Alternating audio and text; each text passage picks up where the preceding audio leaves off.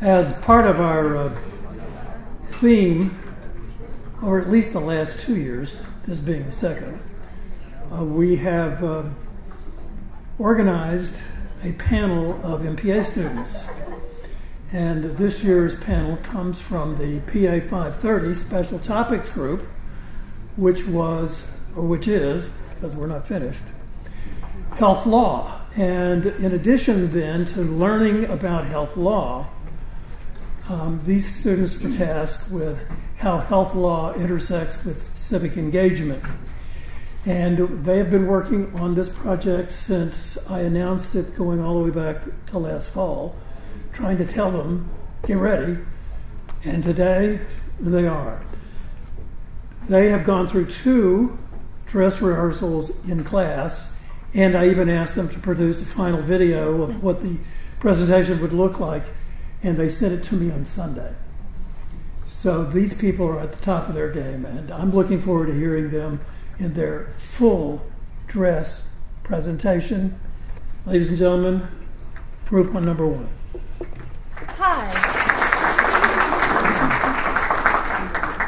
Hi, this is our team panel focusing on using civic engagement to improve health disparity. I'm Barbara Fleury. This is Night Chan. This is Luisa Monegro Ramirez. And we're going to start with Night. We're here to use civic engagement. Oh, sorry. Mm-hmm. So, microphone, sorry. So health disparities are preventable differences in the burden of disease, injury, violence, or opportunities to achieve optimal health that are experienced by socially disadvantaged populations. The goal of this presentation is to focus on the common good, that which benefits society as a whole, by using civic engagement to improve health, to bridge the gap to better health and racial equity. Racial disparities focuses on population-specific differences among ethnic minorities such as African Americans, Asians, Native Americans, and Hispanics, along with the LGBT community and the disabled. For instance, there are limited resources of healthcare access to the LGBT community, specifically transgendered individuals who have limited to no access to providers with knowledge or experience in the area. Most notably, the U.S. healthcare system most greatly affects Black and Latino people, as well as other ethnic groups, while focusing on minority children who may continue to experience multiple disparities in medical, oral, and behavioral health. Like social injustice, most disparities persist over time due to limited access to food, education, housing, and overall poverty. With efforts and focus on giving more medical access to this disparaged group, namely through universal health care, more culturally skilled health providers, and more hospitals with access to interpreters, cultural representatives, and advocates. These are important barriers and contributing factors in health and racial disparity. Health is not an internal issue. It's greatly influenced by many different factors, such as social, economic, and the physical environments of the individual. These environments can change the health status of an entire population of people. And there are many different examples, such as poverty, food insecurity, physiological needs, access to care, and barriers such as cultural and language barriers, also including an aversion to authority figures. Health disparity can be a generations-long social issue with inequalities that have adverse effects on a person's health and well-being.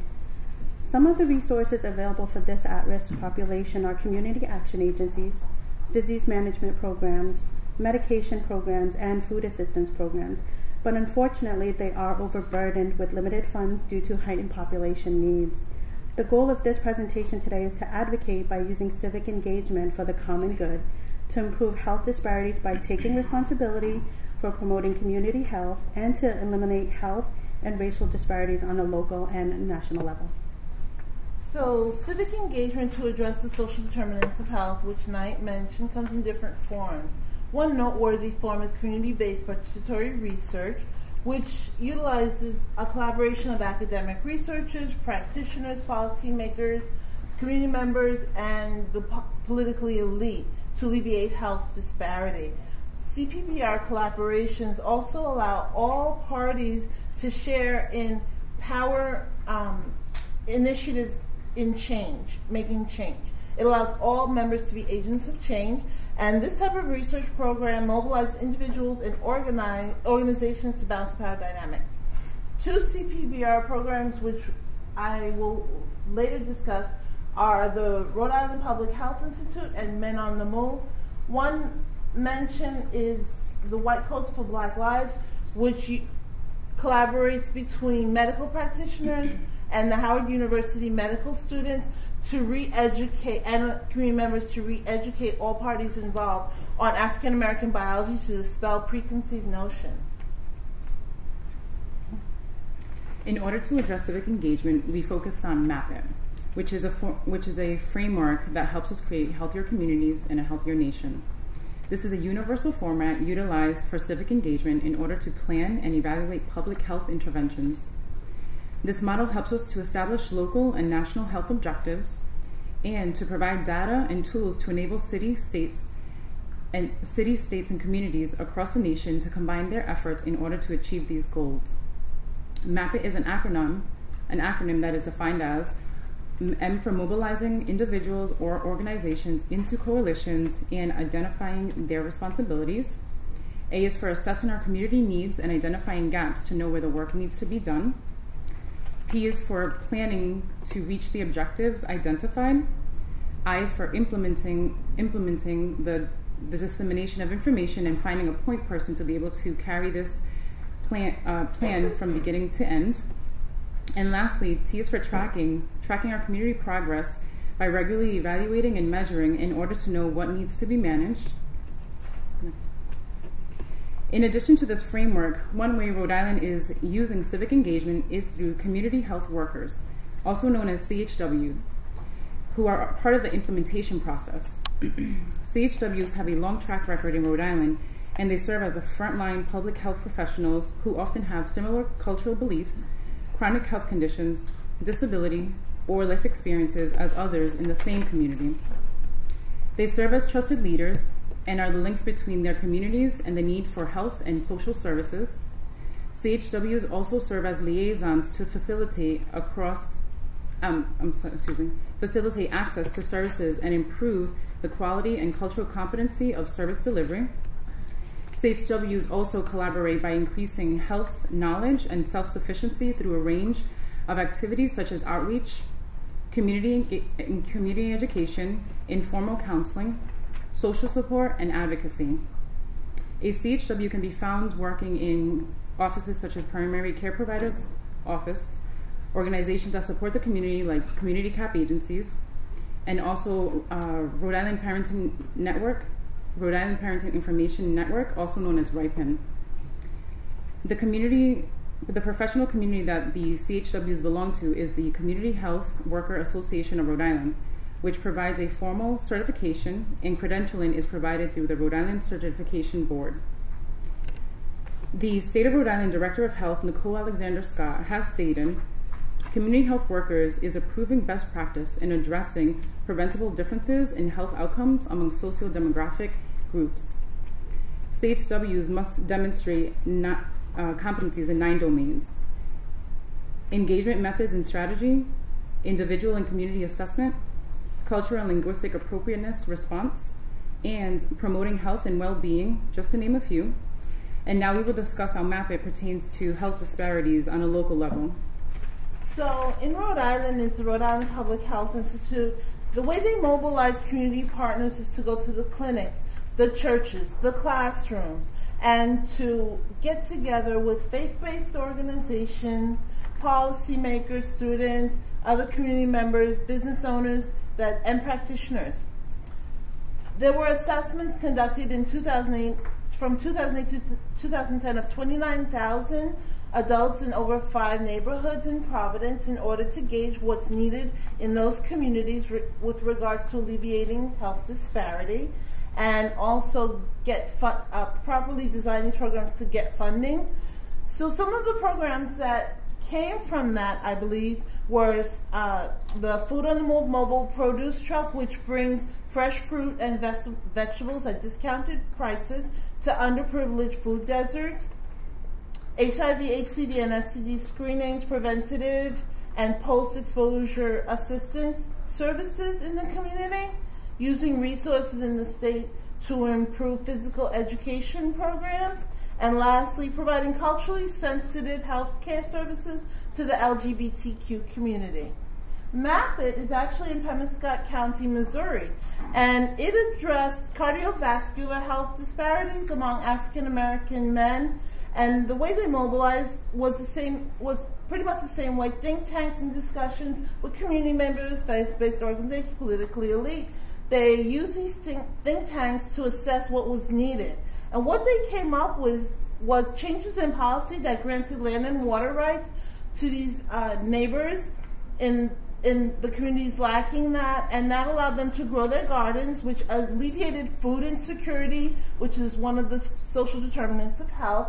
In addition, these gardens help grow the produce that they use in their agro businesses to sell in retail markets. And it opened the discussion for racial discussions between African Americans and Caucasians in the neighboring areas that weren't there before. So the Office of Minority Health is an amazing resource that we were able to obtain information both on the national, regional, and state level. So as we've mentioned, the goal is to ensure equality and equity for everyone. We hope this presentation has given you all a better insight to how we can use civic engagement to improve the health and well-being of our fellow citizen. No matter what race, gender, sexual orientation, or socioeconomic status, we are all equal, and we all deserve good health and health care. Thank you.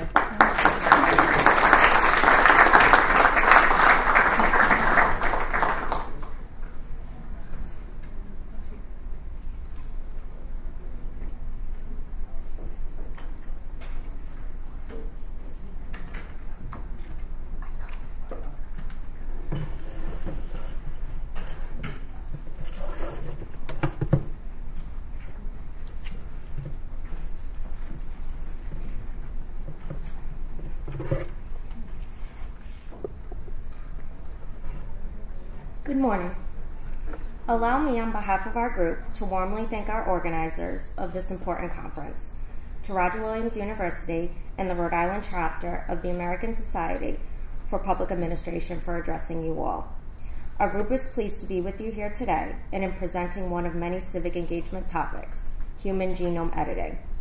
I would like to introduce our group. My name is Marissa Pagliata. To my left is Manuel Ortiz, and to my right is Mark Zingarelli. CRISPR, Cas9, and gene editing. What is CRISPR? CRISPR, which stands for Clustered Regularly Interspaced Short Palindromic Repeats, is one of many gene editing technologies. Precision scissors is a genetic editing tool used that allows us to cut and alter DNA in a genomic sequence. Cas9 is a protein that fights certain bacteria against DNA viruses. This is an emerging technology. This technology is less than 10 years old. CRISPR was founded in the late 1990s. Cas9 followed in 2005. The two are not identified to work together until 2007 to 2008. It offers many promises. It eradicates diseases, cures diseases, and produces antibiotic resistance. Consequences for errors resulting from the technology are unknown and unproven in the present day. Experts in the field have identified the vital need for public engagement. Although scholars agreed that we need to have civic engagement on this topic, the more important question is, why have they reached this conclusion? The technology is advancing very rapidly. The National Academies of Sciences, Engineering, and Medicine explain that decision makers and public stakeholders can increase public perceptions of regulatory or policy decisions surrounding emerging technologies. But policy making is lagging. There is not enough knowledge among legislators. Therefore, not enough legislation is introduced, produced, and passed. CRISPR, Cas9, and gene editing should focus on the public good. The public good of individuals is the main benefit of human genome editing. It is difficult for the common good to prevail against the intense concentration of those who have a special interest, especially if the decisions are made behind locked doors. A quote from our former president, Jimmy Carter. Now, the public good can be advanced by legislation, and it can also be advanced by science. But that's just not enough. People need to know in reality what's going on with genetic engineering. And this is why civic engagement is so important.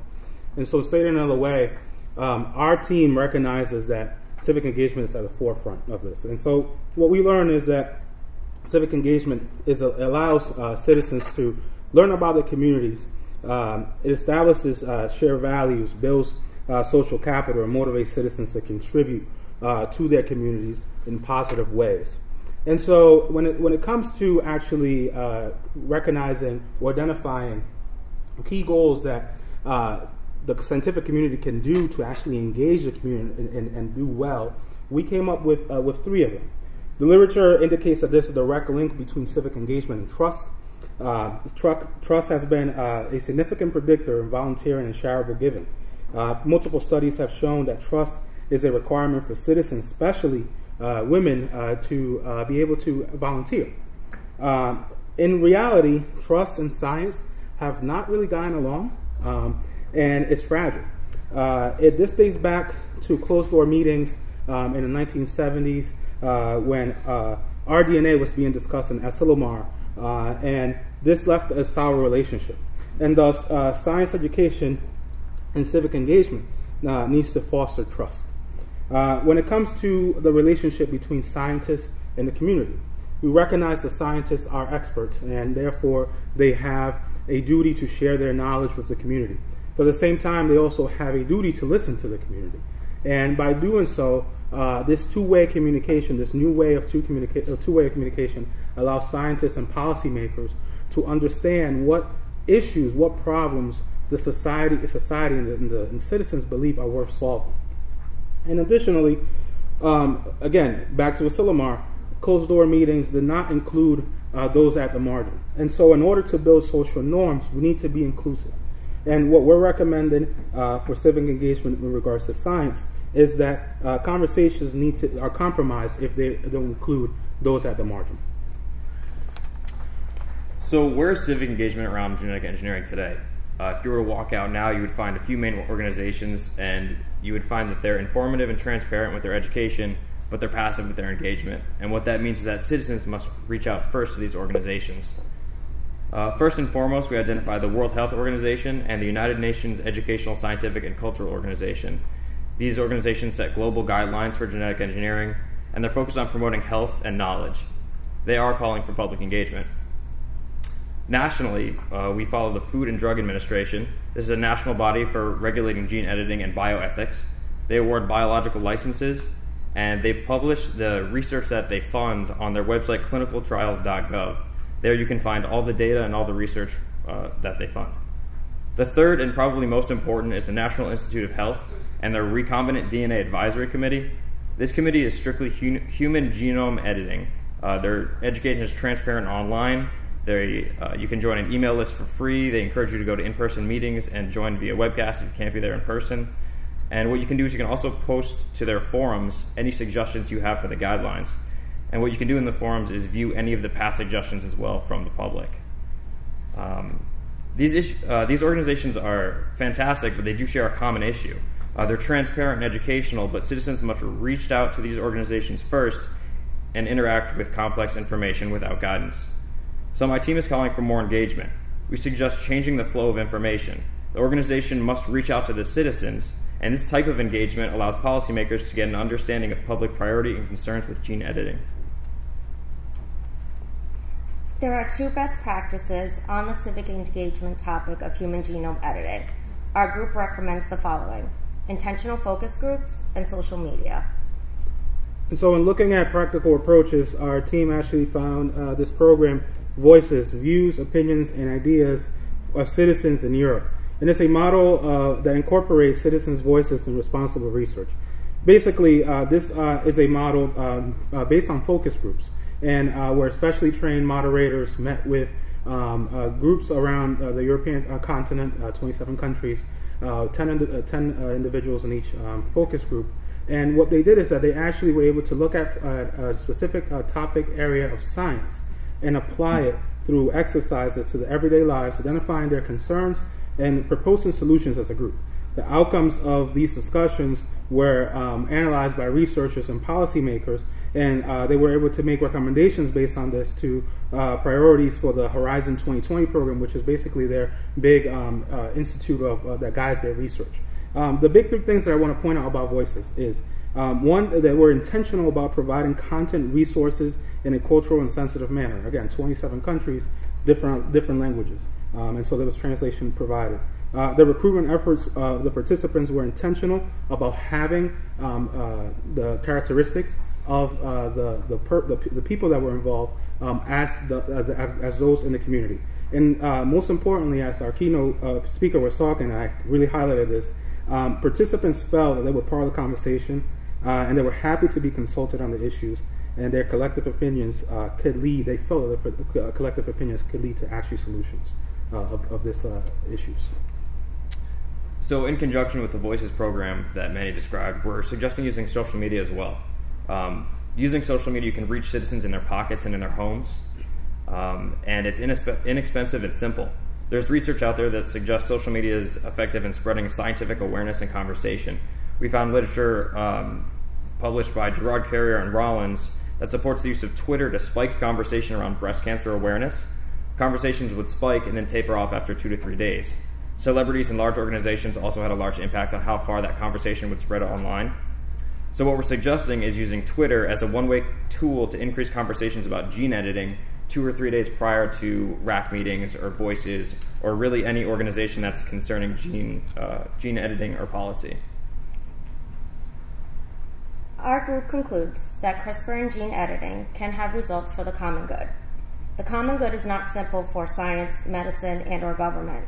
Common good requires engagement with the community, and what we offer here today are 2 examples of what can work.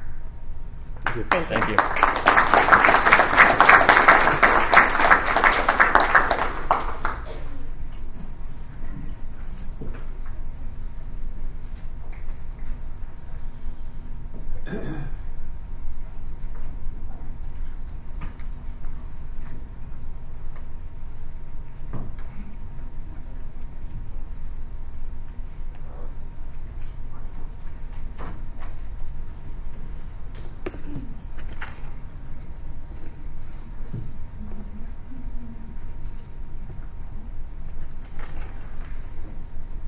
Good morning.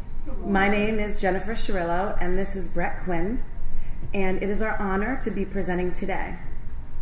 First, we'd like to thank Dr. Michael Hall for his tireless support and help with our presentation, and Lee Q for organizing this event. Also, we'd like to thank Serena Breland and Kathleen Kerwin, the ASPA committee members, and our family and friends and peers for supporting us. This is our presentation on HIV and civic engagement practices. The epidemic is not over. 40,000. That's the number of new HIV diagnoses each year in the United States. 1,748 Rhode Islanders have died from HIV since 1983. Among these diagnosed in Rhode Island, 11% of individuals who are HIV positive do not know their status, and this is due to access to treatment and stigma surrounding the disease. Today, we will be recommending best civic engagement practices to lower new HIV infections while increasing HIV education and access to treatment. HIV is an infection that targets the immune system. AIDS is the final stage of HIV and is a disease resulting in severe loss of the body's cellular immunity. HIV is transmitted through an exchange of bodily fluids such as blood or semen.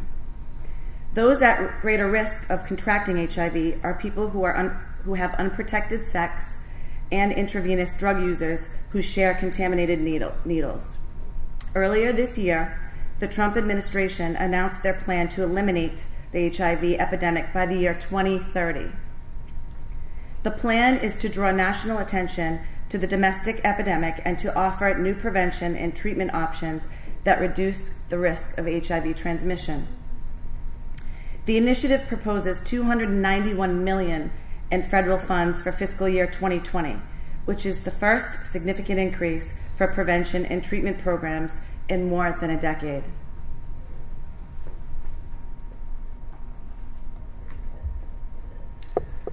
One type of civic action to fight the epidemic is building social capital. Social capital has been identified as an important social determinant for HIV prevention. It is defined as the network of relationships a person has among those who live and work in their community. Social capital theories suggest that individuals embedded in social networks can access and benefit from group resources. Those with greater amounts of social capital are expected to exhibit lower disease rates.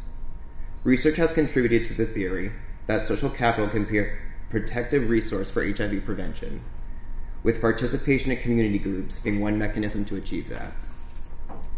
Building social capital through civic engagement can help raise awareness of PrEP. A recent poll by the Kaiser Family Foundation revealed that less than half of the overall public is aware of newer HIV prevention and treatment strategies, such as the drug PrEP, which is a prescription medication that dramatically lowers the risk of getting HIV when taken as a preventive measure. Data suggests there is awareness of PrEP in the community groups where men who have sex with men participate.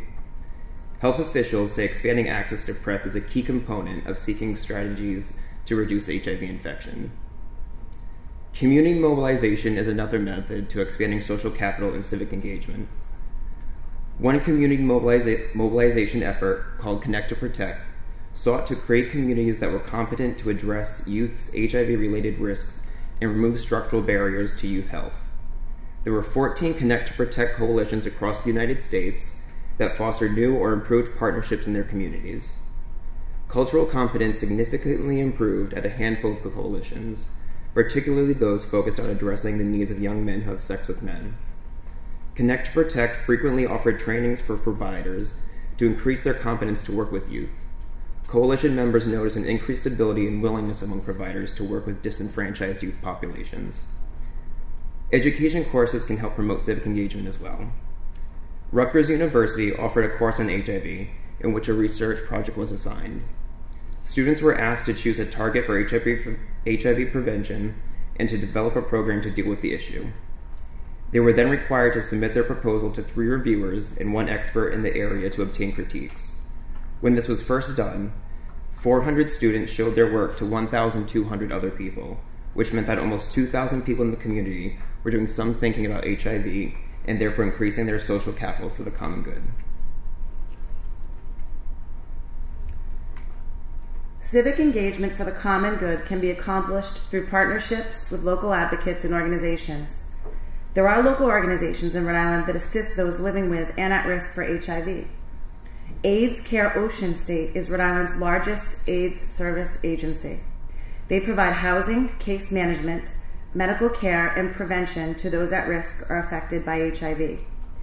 Their prevention center offers free, anonymous, and confidential HIV testing, safe sex kits, and educational materials. They also operate a street outreach team that goes out into the community and gives out safe sex kits, HIV testing information, toiletries, and referrals for additional resources to the at-risk populations. Family Service of Rhode Island is another local nonprofit organization, and they provide a wide array of services to primarily low-income children, adults, and families in every Rhode Island community. One of their divisions, AIDS Project Rhode Island, provides a compassionate and collaborative response to the needs of people living with, affected by, and at risk for HIV and AIDS. In addition to local Rhode Island organizations, there are national organizations that work to fight the epidemic through civic engagement. International AIDS Society is the world's largest association of HIV professionals working on all fronts of the global AIDS response. One of their civic action campaigns, Youth Voices, aims at collaborating and engaging young people. The goal is strengthen, support, and amplify the voices of young people on current HIV-related issues and trends to influence policymakers. The World Health Organization and the Joint United Nations Program for AIDS are global organizations who say stigma and structural barriers need to be overcome by ensuring those undiagnosed are tested and linked to treatment. As a result, they partnered to create the STAR program, which was a 5-year HIV testing, self-testing, civic action initiative showing evidence that self-testing is a critical strategy in accomplishing the 2030 initiative to end HIV. What will follow will be examples of civic engagement practices to lower new HIV infections while increasing HIV education and access to treatment. The best civic actions emerging from our research include education classes, building social capital, and addressing policy initiatives. First is education.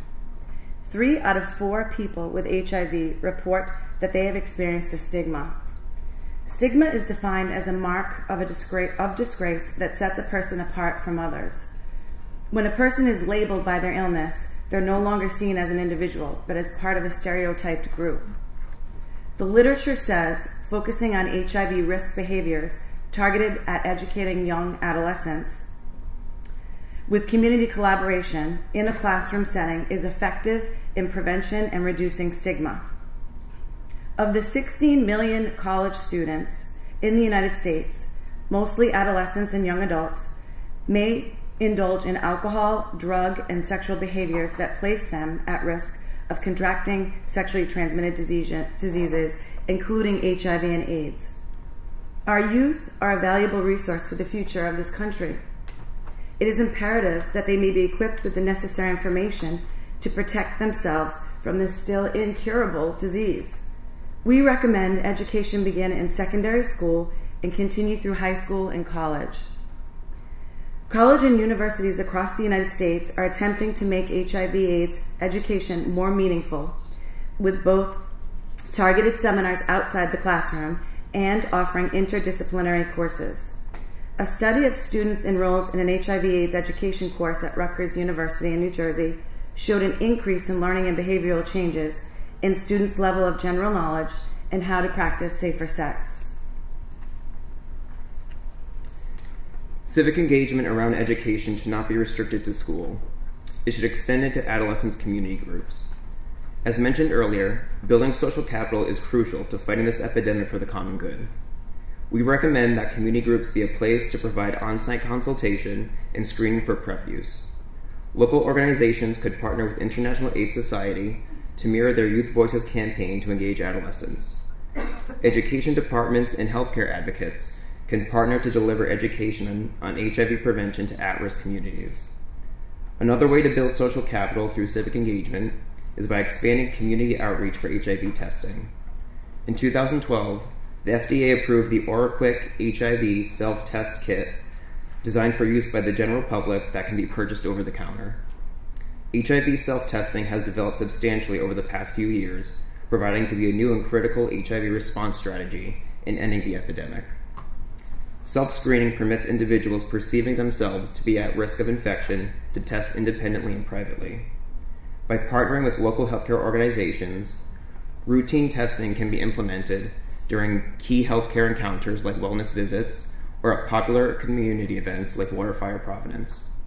It's been shown that HIV testing in non-clinical settings is an effective action to bring HIV testing to the community. Our final recommendation is civic engagement towards policy initiatives. The Trump administration wants to eliminate the HIV epidemic over the next decade, but they also want to repeal the Affordable Care Act. Prior to the ACA, many people with HIV face significant barriers to accessing health coverage. Medicaid is the single largest source of coverage for people with HIV in the United States, and its role for those with HIV has significantly expanded under the ACA. If the ACA continues to be gutted, those living with and at risk for HIV could lose their coverage and in turn their sources of treatment or prevention. An effective civic engagement action is using public opinion as leverage. The public can voice their concerns and disagreement with the repeal of the ACA through social media campaigns using Facebook, Twitter, and YouTube. We can encourage the public to write to their local government officials, organize focus groups, and march in protests.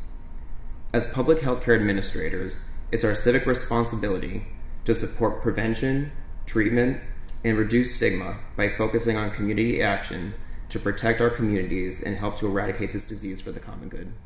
Thank you all.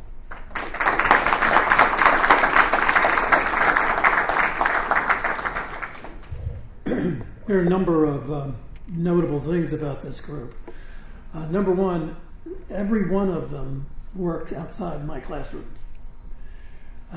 They also have families and other responsibilities, and yet they took this task on not only to learn about health law, but also to learn about the kinds of things you've heard here. And I insisted, I coached them to end with specific recommendations, and they accomplished all of that. So thank you very much, ladies and gentlemen. A couple of notes here of recognition. Number one, we have with us today the outstanding graduate in the MPA program. It is named for John Stout, who was the dean of the continuing education school and was instrumental in creating the PA program, the undergraduate program, and was certainly involved in the development of the full MPA program. The winner of the 2019 graduating class John W. Stout Award is Mrs. Beth Flanagan.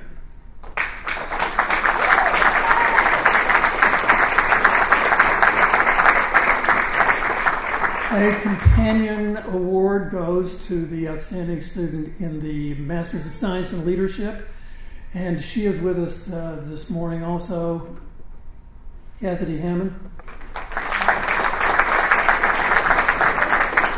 Both of these young people excelled in the classroom, and that is not an easy task to do when you're working and you have responsibilities outside the classroom and so on. So congratulations. Now, by the way, one of the requirements of one of the obligations that goes with the award just mentioned is you have to come back in the fall and get it. Okay? Because otherwise, Ms. Koo will take it away from you. I made that up. Each year, the National Association of Schools of Public Administration and Affairs has a student competition called a simulation.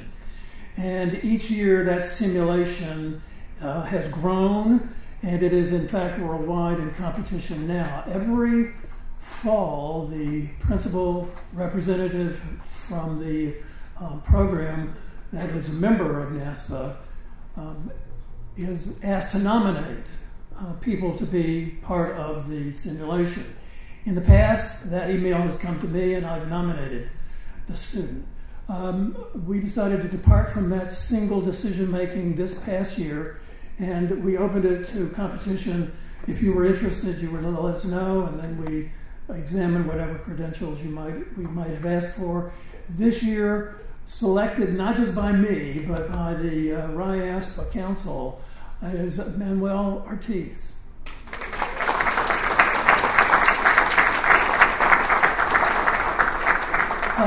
Senior Ortiz was posted to Villanova in Philadelphia and worked on the team there. And as in the past, each team is assigned a policy area that they are required to come up with a solution for. And you don't know what it is until you get there. So it takes a great deal of skill and acumen to be able to pull all that together. And Senior Ortiz was part of that group too this past fall. In the past, we've had two others participate. Sasha Zapata, who was just here and is gone. She had to leave. And she was on the winning team. She went all the way to Colombia in Central America, not New York City. And she went there. They had it on the weekend of Carnival, so she managed to get there, not get distracted, and her team actually won. Last year we had Katrina Ramsden Short, and she also was in the first round winners. So we are very pleased to be able to do that kind of thing and plan to do it in the future. So anybody sitting here who's in the MPA program and wants to be part of that, please let us know, because Mr. Ortiz comes back with a recommendation that we should send a team, which is fine with me. Now, we're going to have an interactive session here very quickly. That will involve the high school students who are seated at the back, and that will be down the hall at the Williams room. It'll be on your right as you go down the corridor, and that would be also the place to interact with these fine young people here.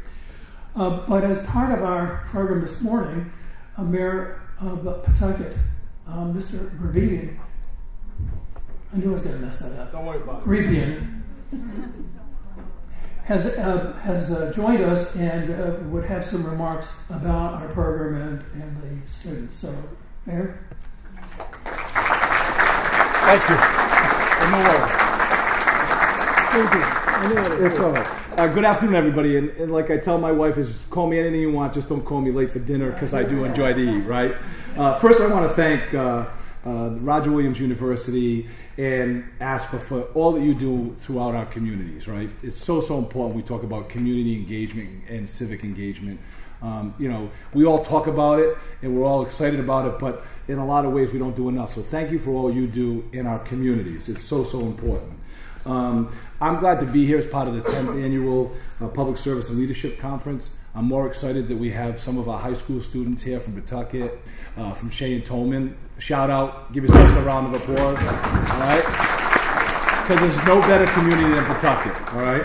I know that you're going to be going out and you're going to be doing your presentation, and I'm looking forward to participating, so I don't want to belabor the talking points, but I just do want to give a special thanks out, as I said, to Roger Williams, to Mrs. Serena Berlin, the city manager from Texas of all places, so welcome. We're excited to have you here. Catherine Kerwin, the Director of Communications, and also the American Society of Public Administrations.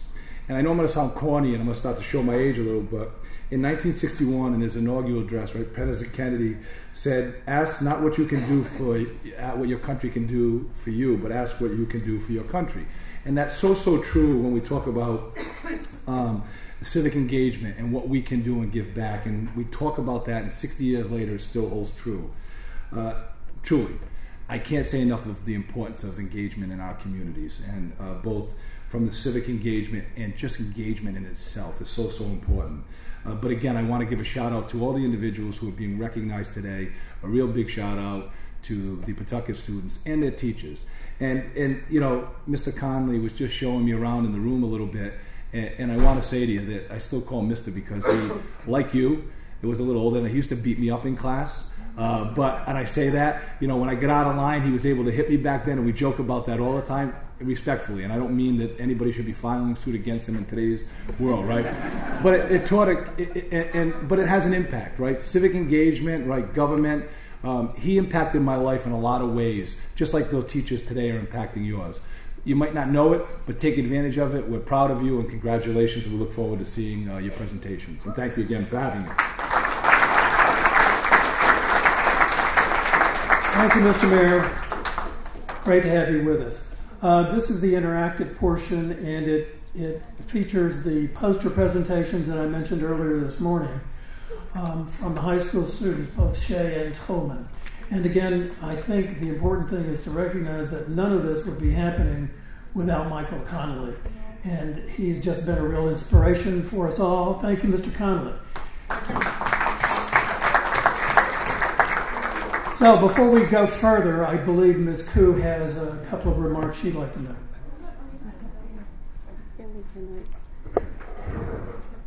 Sure, I'm sorry. We're asking the students to get a little head start to stand at their stations for the poster presentation part. And then momentarily, I'm going to ask the rest of the audience to go and interact with the posters. Once you do that, this room, they're going to be set up for lunch.